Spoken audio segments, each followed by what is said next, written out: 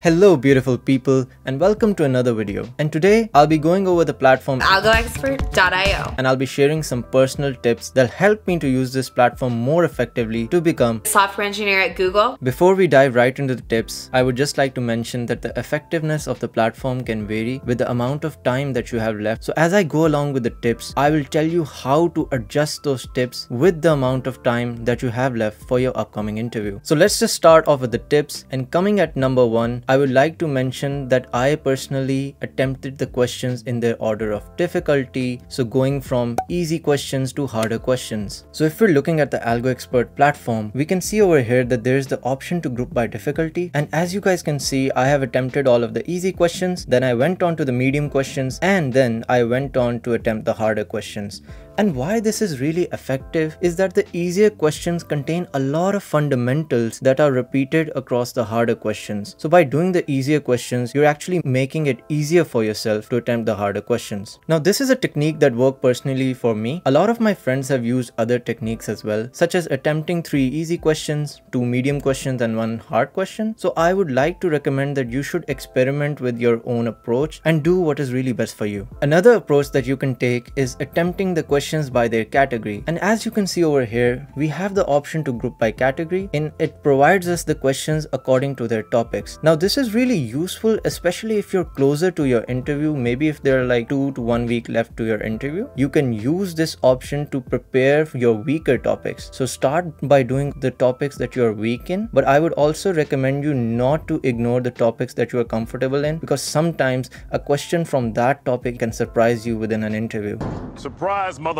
One other approach that you can take, and this was actually taken by a friend of mine, is that they started off by doing easier data structures such as arrays, and then they progressively moved on to harder data structures such as tries. I would also like to note over here that the questions within AlgoExpert not necessarily fall under strictly one category, because in a lot of questions, such as for example the graph question, you're also going to be tested on recursion and other topics such as hash map. So a single question will test you on a variety of topics. Another tip that worked really well for me is that if I had more time before an upcoming interview, for example 3 weeks or more than that, then I would try to struggle through the problem, allotting each problem maybe 1.5 to 2 hours maximum, and trying to get through it, because that would really allow me to see the patterns for myself, to face the technicalities and to get comfortable with that topic and similar kind of problem. But I would recommend that if you're closer to your interview, for example 1 to 2 weeks, then you should time yourself. For easier questions, I used to time myself for 25 minutes, and for harder ones I would do maybe like 40 minutes, because in a real interview you would be given a 45-minute interview, so I take off 5 minutes for asking the interviewer some questions, so realistically you're given about 40 minutes to solve the question. Another great thing that worked for me is to use the hints section that is available on the platform, because that mimics a real life interview experience, because in an interview you would work with your interviewer and they would provide you with some hints. So whenever you're getting blocked, try to unblock yourself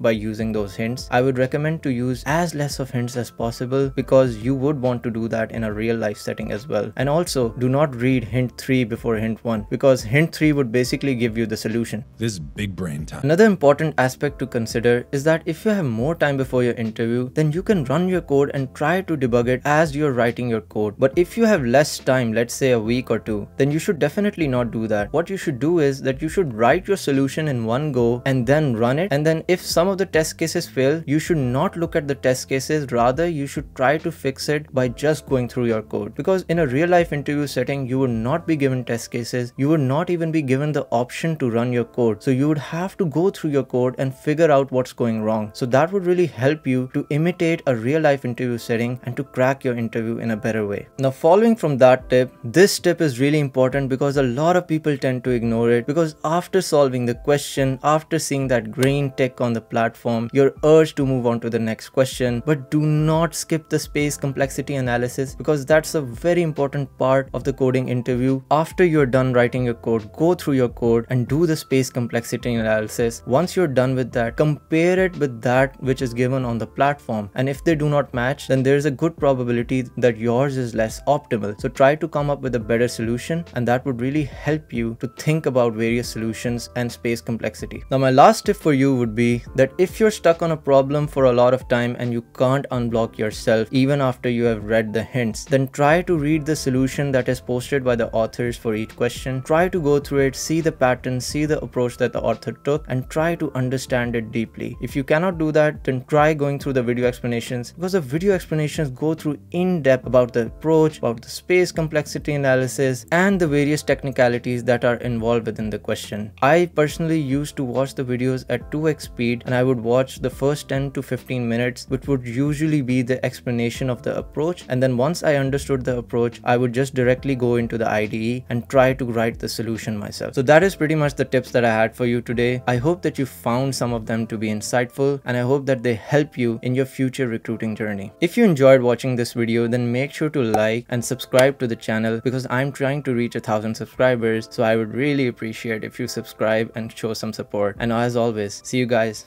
in the next video.